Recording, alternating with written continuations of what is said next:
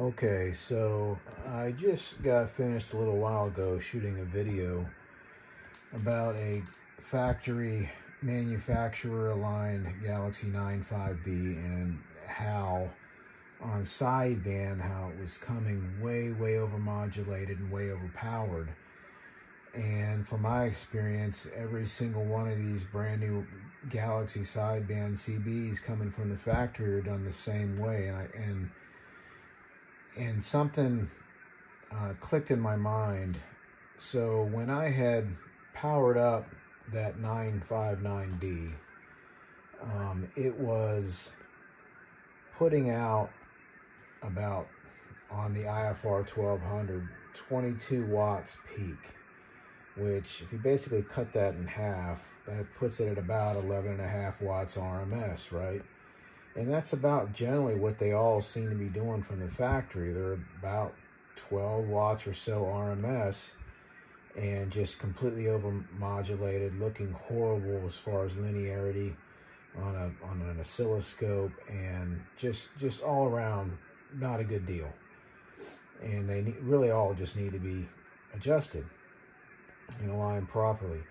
And I went back and I looked at the alignment data here, and if you notice here under SSB ALC, now this is the Galaxy DX2547 service manual, and I mentioned this in the description of the last video. I usually grab this when I'm dealing with any 959 because it's the same radio, and it's easier to grab this than grabbing a 3-ring binder with the printed out service manual for the DX959, which has the same alignment procedure in it. So anyway, under the SSB ALC here, this step, it says, channel 19 upper sideband transmit mode.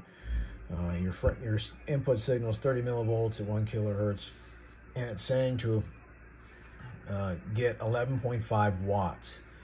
Doesn't say PEP, it just says 11.5 watts.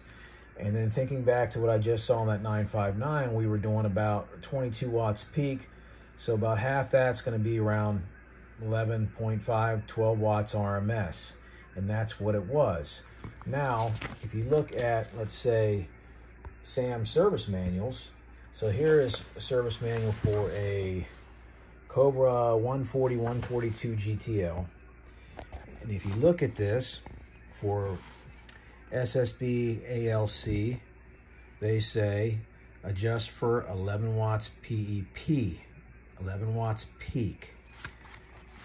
If you look at this Sam's manual for a Cobra 148, and we see the same thing. Let me see if I can find it here. Let's see. Here we go. Here we go again. SSB ALC, 11 watts peak, PEP. Let's take a look at President Washington, Union Washington, same thing. Here we go. Channel 19 upper sideband, ALC, 11 watts PEP, 11 watts peak.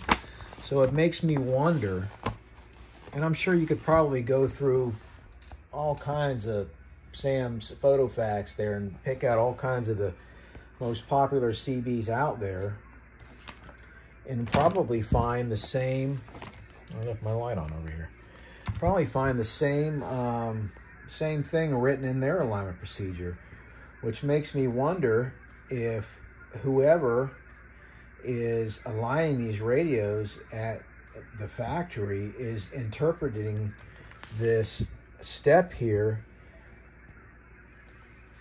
as 11.5 watts RMS and not 11.5 watts peak. If they were all interpreting this as 11.5 watts RMS, then that would completely explain why they're all overdriven and overpowered. So just something to think about. It just crossed my mind that that might be a distinct possibility. Now, I don't know, we're talking about that Galaxy DX959 was made in Vietnam. Is there some type of language barrier there as far as when they look at this? Since it doesn't specifically say peak, are they interpreting that as 11.5 watts RMS? So that would be That would be my logical guess, is exactly why we're seeing all these sideband radios coming from Galaxy aligned that way. So anyway, maybe some other guys might want to put their thoughts forward in the comment section about that, but it makes logical sense that might be exactly what's going on. So anyway, 73s everybody. Just wanted to throw my thoughts in on that.